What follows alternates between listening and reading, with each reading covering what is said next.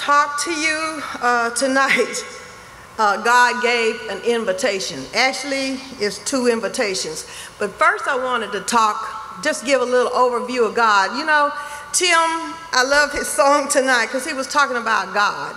And that's what I'm going to give a little overview of God. First, starting out that God is a creator. In Genesis 1:1, the Word of God says, in the beginning of creation, God had no beginning. He always was, He always is, and He always shall be God. He created the heaven and the earth and the entire cosmos or the universe. In verse 2, it says that the earth was without form and void, and darkness was on the face of the deep. It became that way after the rebellion of Lucifer against God. God's Holy Spirit moved on the water, and God began to create or recreate. And the Lord said, let there be light, and there was light. My next topic, God is King of Kings and Lord of Lords. The Word of God says there are 4 living creatures in heaven that do not rest day and night, that they are saying, holy, holy, holy, Lord God Almighty, who was and is to come. When they give glory and honor and thanks to God, who sits on the throne, who lives forever, the 24 elders fall down before God, who sits on the throne, and worships Him who lives forever and ever, and cast their crowns, saying, you are worthy, O Lord, to receive glory and honor and power, for you created all things, and by your will they exist and were created. Revelations 4:8-11. God is worthy of our glory. In Psalms 95:6, it says, oh, come, let us worship and bow down. Let us kneel before the Lord our God, our Maker, for He is God, and we are the people of His pasture and the sheep of His hand. In Psalms 90, verses 1 and 2, it says, Lord, you have been our dwelling place in all generations. Before the mountains were brought forth, and ever the earth was formed, from everlasting to everlasting, you are God. God is His Word. In John 1:1, in the beginning was the Word, and the Word was with God, and the Word was God. He was in the beginning with God. All things were made through Him, and without Him nothing was made. In verse 4, it tells us that in Him was life, and the life was the light of men. In 1 John 5:11, and this is the testimony that God has given us, eternal life, and this is in His Son. And this is the testimony that God has given us, eternal life, and this in His Son. Let that sink in a minute. The creator of the universe, the deity, gave us His Son. Praise God. Father God, we thank you for that tonight. Thank you, Father, for in Him was life, and the life was the light of men. In Psalms 107:20, He sent His word and healed them and delivered them from destruction. And Jeremiah 1:12 says that He watches over His word to perform it. And Isaiah 55:11 says that, so shall my word be that goeth forth out of my mouth. It shall not return void, but it shall accomplish that which I please, and it shall prosper where I send it. In Matthew 24:35, God gives us a guarantee. He says that heaven and earth shall pass away, but my words will by no means pass away. God is love. God loves us because of who He is. He first loved us. Jesus said, you shall love the Lord your God with all your heart, with all your soul, and with all your mind. This is the first and greatest commandment. And the second commandment is like it. You shall love your neighbor as yourself. Matthew 22:37 through 40. God's word commands that we love. 1 John 4:8. He who does not love does not know God, for God is love. If you love me, you will keep my word, and my Father will love you, and we will come to you and make our home with you. That's John 14:23. God's love demonstrated. In this, the love of God was manifested toward us, that God sent his only begotten Son into the world that we might live through him. This is the first invitation, and that is the invitation to the lost. Jesus came to earth with a mission to redeem us back to our Heavenly Father. By his death on the cross, his blood paid the price for our sins. Thereby, he gave an invitation to the whole world to accept Jesus Christ as Savior.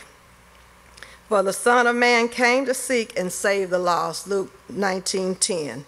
John the Baptist said, "Behold the Lamb of God who takes away the sins of the world. For God so loved the world." That word "so" baffles me a lot. It's because he couldn't think of another word. He loved the world. He loved us so much that it didn't say God loved the world, but he so loved the world that he sent his only begotten Son, that whosoever believes in him should not perish but have everlasting life. All of us know that at John 3:16. But Romans 10:9 says, if we confess with our mouth Jesus Christ is Lord and believe in our hearts that God raised him from the dead, then we will be saved. Another salvation scripture, for by grace are you saved through faith, and not of yourself. It is a gift of God, not of works, lest any man should boast. Ephesians 2:8. Romans 10:13 says, everyone who calls on the name of the Lord will be saved. My second invitation is an invitation to the church. This invitation is extended to the people of God. The Great Awakening is here, and revival has started, and we are not ready. Of Joel 2:1, and then the second verse is Joel 2:12. Here we have Prophet Joel talking. Workers are needed, but they're very few. And Joel has the answer. He tells us we need to blow the trumpet in Zion and sound an alarm in my holy mountain.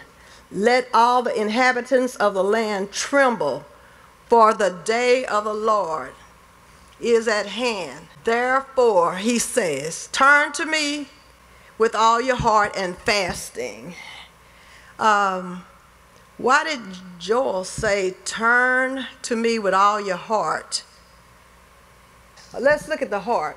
Why did he say the heart? Because the word of God says, from within, out of the heart of men, proceed evil thoughts, adulterous, fornication, murders, lasciviousness, an evil eye, blasphemy, pride, and foolishness.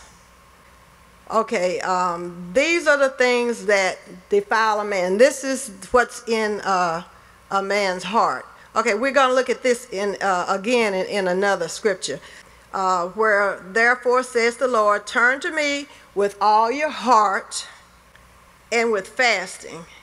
Okay, fasting is old school. It's not popular with the church. It's got to be 3 days, 21 days, 40 days, and on and on. No, that's not what fasting is about. It's about time. Give yourself time to be alone, to pray, and to seek God. Use your prayer language. Seek his will for your life. Spend time with him. We don't fast, it's not that we go into bondage and say, well, it's a 3-day fast, and so, because what normally happens on 3 days, 21 days, or whatever, you're doing whatever you need to do, and you don't have a lot of time to pray because you don't, I'll use the word, steal away and do it.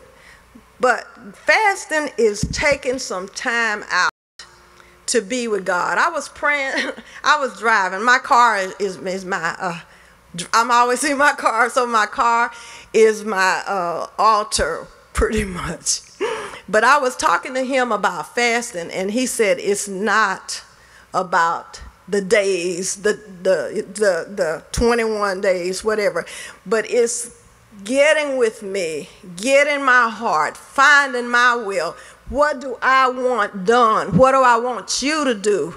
It's all about him. And we're servants of him, so we need to seek his will for our life and spend time. Whether it's an hour is good. You can fast for 1 hour. Just get away with him. We're going to go back to Joel 2:12 again. He says, let me just read it. Therefore also now, saith the Lord, turn ye even to me with all your heart, and with fasting and weeping and mourning. So when you're in a mode and you are really being touched by God, and you're you're weeping and you're mourning, and he says, rend your heart and not your garments, and turn unto the Lord, for he is gracious and merciful, slow to anger, and of good kindness, and repenteth him of the evil. So rend means to tear into pieces and show God how sorry you are for your actions if you have done some things that's not been pleasing to him. 1 Peter 4:17 says that judgment must begin in the house of God. That means we must judge ourselves so God won't have to judge us. If you could bring up 2 Chronicles 7:14. Thank you, Lord. Father, we thank you. We praise you today. 2 Chronicles 7:14. We know the scripture. If my people, which are called by my name, will humble themselves and pray and seek my face and turn from their wicked ways, then I will hear from heaven and forgive their sin and heal their land. Okay, let's look at the word humble. In 1 Peter 1:8, I believe it's 1:8, says, if we humble ourselves, be under the mighty hand of God, that he will exalt us. For the basics is just to lower yourself, or just, God, here I am, I'm lost, I'm undone, I need some help. We humble ourselves and come before him with that type of attitude, not that we know everything or we know what we need to do, but we come before him humbling ourselves. And we may start out by, Lord, create me a clean heart, give me a right spirit, I need you, Lord, and cry out to him. And he said he would exalt. Okay, we're going to go back to prayer. It says prayer. Let's look at seek his face and turn from our wicked ways. Now remember, he's talking to people that are called by his name. He's not talking to sinners. Seek his face and turn from our wicked ways. We need to seek the kingdom of God and its righteousness. And what? His righteousness. And all these other things will be added to us. Matthew 6:38. We are to be a righteous, holy people. And 1 John 1:9 is written to Christians. And he says if we confess our faults, our sins, he's faithful and just to forgive us of our sin and to clean us up from all unrighteousness. So somebody said, that's about Christians. Do Christians really sin? You know, and the answer is yes. We have convenience lies. We lie because we don't want to hurt somebody's feelings. Or we'll tell somebody, oh, they did a good job, when we know they didn't, because we didn't want to hurt their feelings, and then we'll go and we'll say, God, forgive me for lying. But lying is, is serious, because in Revelations 21:8, God tells us that all liars, white lies, whatever kind of lies, all liars will have a place in the fire and brimstone, which is the second death. So we got to watch that. And then unforgiveness is a big thing in the Christian community. After Jesus teaches the disciples how to pray in the 6th chapter of Luke, in chapter 14, he comes back and he tells them, you have to forgive. If you don't forgive, I'm not going to forgive you. And that's Matthew 6:14, and Psalm 66:18 says, if I regard iniquity in my heart, God won't hear my prayer. So sometimes we're wondering why we don't get our prayers. We need to check up on ourselves. And the next thing we have a problem with is anger. And he tells, the word tells us to be angry and don't sin. And you sin when you just fester it and let it, and the Bible says don't let the sun go down, and then it becomes bitterness and it just keeps going. It can even go into hatred. Anger is an emotion that God gave us, but it's not to be used in the wrong way. We have a disagreement, the Bible says go to that person and talk to them and tell them, but we just don't hold it in or give them a piece of our mind and then keep it in. We have to do what the word says, let it go. If you don't let it go, you will wish you had. Now, when we had the scripture up for Mark 21, it talked about the evil eye. And I know y'all have seen people with, that's actually in the Bible. Let me go back to it. It was Mark, because you might want to just read it, because I couldn't believe some of the stuff. Well, I knew some of it in there.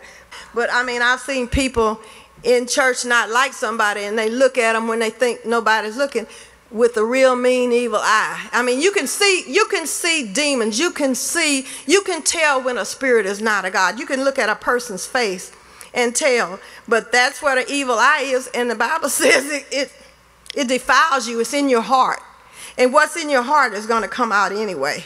But the next thing I want to talk about is the Roman eyes of the men in the church, where they're looking at the women and they're just looking, I sure like that lady, or maybe, this or whatever. They have the wrong intention, but it's coming from the heart. All of this comes out of the heart. And that's why God is talking about our hearts. We got to get our hearts ready. It doesn't mean we're not saved. It means we need some deliverance, or we need some more prayer, or we need to ask God to change our heart, or change us, change our life. Whatever the situation is, we need to take it back to the altar with God. The other thing is that's prevalent in the church is addictions. We're talking about addictions to porn and perversion on the internet, where usually it's men. I don't know too many women that's into that, but when the wives go to bed, they get on the internet and just spend some time looking. That is not godly, and God is against that. That's not. Another thing that Christians have to deal with is affairs. And a lot of times they're openly and under ministry headings, like single parents meetings, parents for singles and stuff. They're meetings, but afterwards they're setting up for dates and this and that, and this one this time and that one next time, and that's not That's not godly. They also have that going on in the seniors ministries too. Then we got the homosexual lowdown, which God says is an abomination. We got the preachers and ministers now that are openly homosexual. We got singers, pastors, you name it in the church that's homosexual. And then we got the pastors and deacons that are in the lowdown, what they call a lowdown. That's, they got wives and everything, but on the lowdown they got a man, you know what I'm saying? So no, that's very prevalent. It's very prevalent in churches. It's very prevalent in black churches. And then we got to clean it up. All I'm talking about is cleaning the church up. We have a convenience living. Now that's living together without being married. Okay, we got the young people. They've been doing it, but now we got the grandmas and grandpas and the great-grandmas and the great-grandpas. And they don't get married because they're widowed and they're getting a spouse's pension or benefits, or they're getting the VA benefit from the husband. And I know people, and you know, you try to talk to them, but they don't listen. What would it take for you to keep this like this is and lose your soul? But this one lady told me, well, I get a good VA check for my ex-husband, so I live with so-and-so, and he gets a check from his wife's pension plus his, so it's convenient for us to do this. But that's not the word of God. I mean, we have to clean. If we don't clean up, we're going to be just as lost. And how can we help? The revival is here at hand. And who's going to do the work? We cannot work for God with dirty hands. We got to have clean hands. The other thing I want to talk about is inappropriate clothing. And I went to a church and they had good praise and worship, you know, by the scale of good praise and worship. But I had a gentleman that was a prayer partner, and he always sat in the back doing he started sitting in the back on the back chair doing praise and worship. And then when it was time for prayer partners, we all go to the front and he go there too. And I said, let me ask him. I said, why do you sit on the back row? And then when it's time for prayer partners, you go to the front with us. And he said, because I want to enjoy worship. And if I sit up there in the front and I'm looking at what those people are wearing, I just can't get my mind on serving God. I can't get my mind on worship. And I understand what he was talking about because I went to a church for a while. I couldn't go there very long, where they had praise and worship, and this, I guess the lead person did not wear appropriate clothing for church. And I am a lady, but it was so distracting to me. I could imagine what it was like with the men in the church. But we got to get ready. We got to get ready. That's why God is telling us, you know, I need workers, but I need them to be right. And so I know I'm talking to a lot of people that's out there on the internet, but we need to take heed and do what God, he's calling us for righteousness and holiness. And he says without that, we're not going to even be able to see him. But I'm going to stop and go back to prayer, where I was in 2 Chronicles 7:14. Prayer. Our churches have lost a key to the kingdom. The word of God says 1 can chase 1,000 and 2 can put 10,000 to flight. And there is strength in unity. And I like this story in Genesis 11. It's one of my favorite stories in the Bible, and I kind of like to look at it and laugh. Because when you think of people trying to build a tower, and you go out and you look at the universe, and you said they had to have some awesome plans, they had to have some awesome knowledge. I mean, just think, it's just funny. Because you say, well, what was their foundation, or what were they building, or what were they using? But they had gotten up pretty high, and God had to come down and look at it. And you know, he said, these people that I've made, they have so much unity. This is the way I'm talking for them. They have so much unity that if I don't do anything to confuse their language, you know, they might just get to heaven. So that's how we got the different languages in the world. But it's unity and strength. They all had the same mind. They had the same goal, and they had the same determination to get to heaven. But the church needs to know that they need time for corporate prayer, so the whosoever can come and pray, because the harvest is at hand. I mean, we don't know when the revival is going to come here and wherever in Houston, but we need to pray for lost souls. We are to pray that the Lord of the harvest will send souls, because God needs righteous people, people of faith, and people willing to obey and answer the call, for this is the now time harvest and time for revival. Matthew 9:37 says that the harvest is plentiful, but the laborers are few. Pray for the Lord of the harvest to send laborers. We are the called out ones to work with the millennials and the generation X and Y and Z and the whosoever's to get out the end time harvest. And we need to ask the Holy Spirit to help us in areas that we need to change.